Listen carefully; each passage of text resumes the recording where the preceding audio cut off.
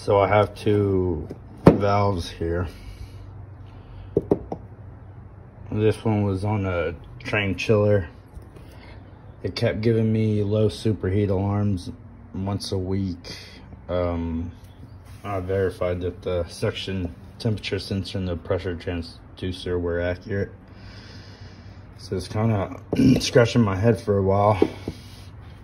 But what I finally noticed is when this valve would close all the way, they make a little clicking noise. So you know the valve is closed, and kind of overdrives it a little bit. But what I noticed is that when it closed, after a little bit, it would start to leak by. And it's supposed to close 100% of the way. So I figured the pin or the motor was the issue. Swap motors, still had the same issue. I put the old motor and pin assembly on a new valve.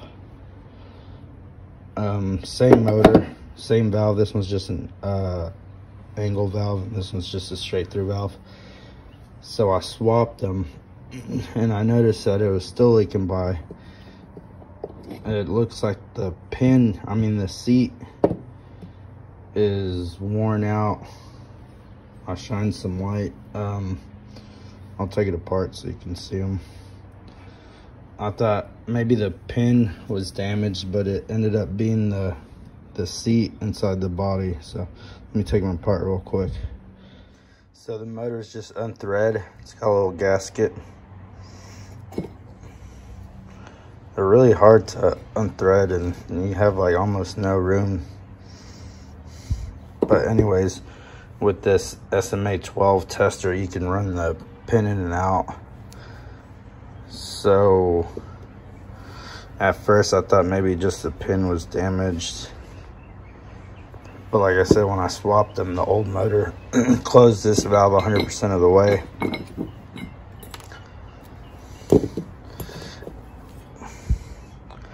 The seat's not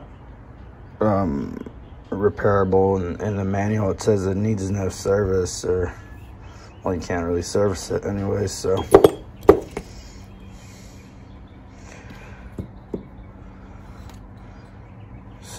if you have an issue like this, I could recommend just replacing the whole valve.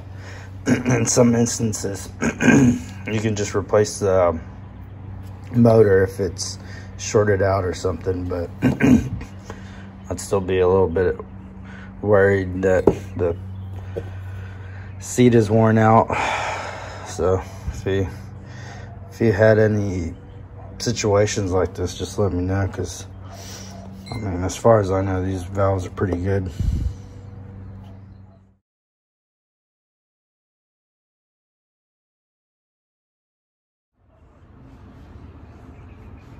So let's see.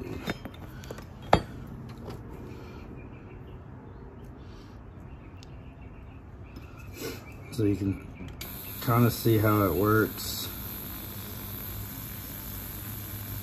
Just don't run it out too much, because this will fall out, but you can put it back in.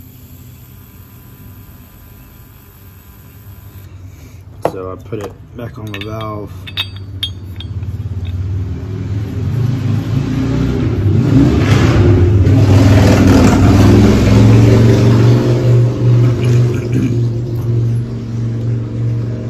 And close it.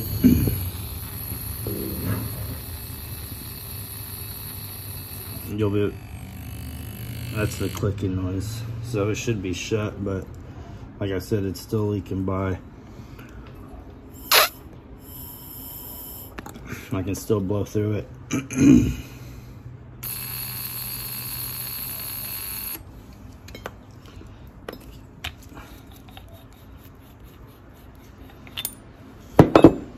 So I put the old motor, the gasket. Should probably open it first.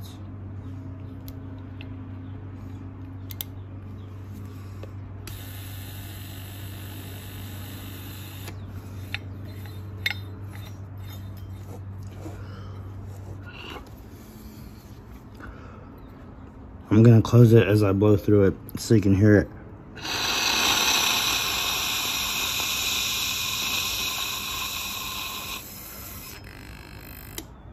That's 100% closed.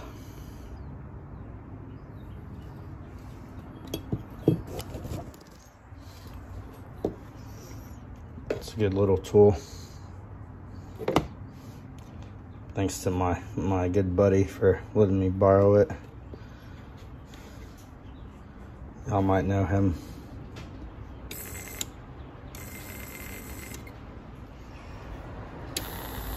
This is what happens if you run the pin all the way out.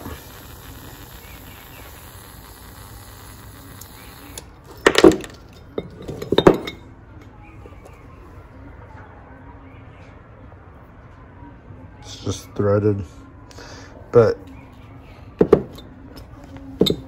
you just set it back in place and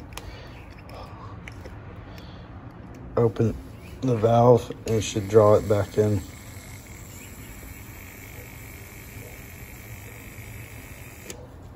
That's in there.